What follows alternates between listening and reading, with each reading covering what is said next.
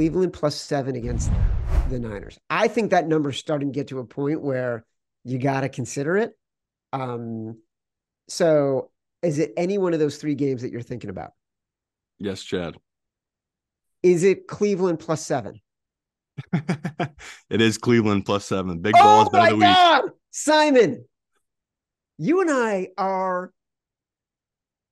I feel like you should take me home to meet your mom because I feel like we are in a mind meld. Our Yeah. big balls bet of the week.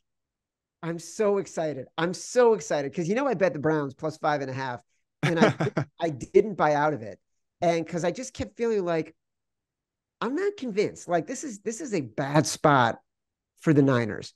What you said about it being a scheduled loss resonated with me, and this defense is just too good. This is going to be a very hard game for San Francisco to win big. Fuck, I love betting the Browns at +7. Definition of a trap. And we talk all the time, like, not that I'm the greatest at spotting these things, but I'm getting pretty damn good at it. And when I get other pros that come in and tell me it's the exact same thing they saw, yeah, it makes you feel great. And then you get the numbers that back it up, which it's all about. I know I want to be like, oh, it really does matter with Watson. Of course it does. Would I rather have Watson out there than PJ?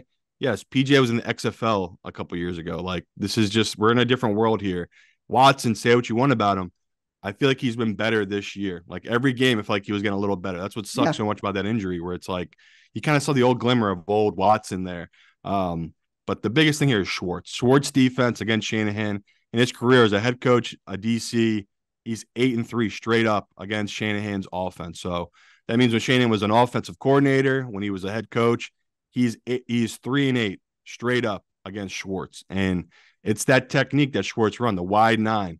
It's really good against the Shanahan running scheme. So if you look about how this defense, Schwartz's defense has done against McVay, how they've done against the 49ers, how they've done against McDaniels down in Miami. Like, these guys that run the old Shanahan running scheme, which is 30 years old now. I mean, going way back to those early Bronco days, or is it maybe, it might be almost 40 years now, this run scheme.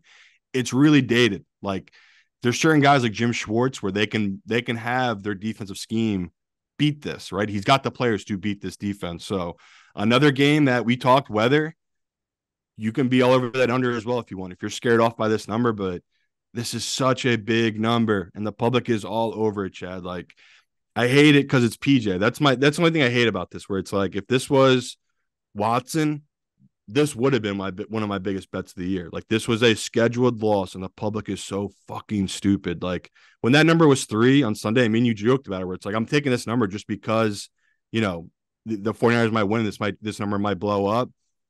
The number has moved so much now. And I agree that it moved because of Watson and he might be out. And that's a 6-point move or a 7-point move. Like, that's how much he's worth to Cleveland.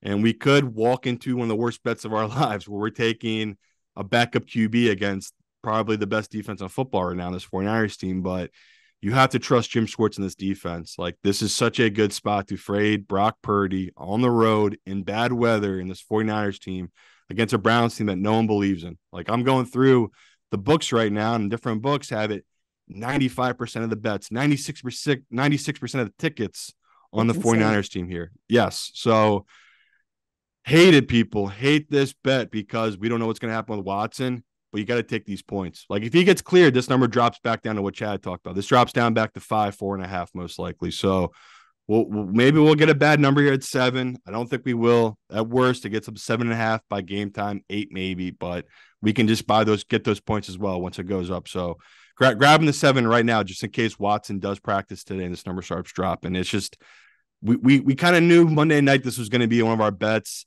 As the week has gone along here and I get more numbers and I get more people calling me about it, we have to be all over this Cleveland number, people. It's just, this is such a big number in a game that is such a letdown spot for this 49ers team.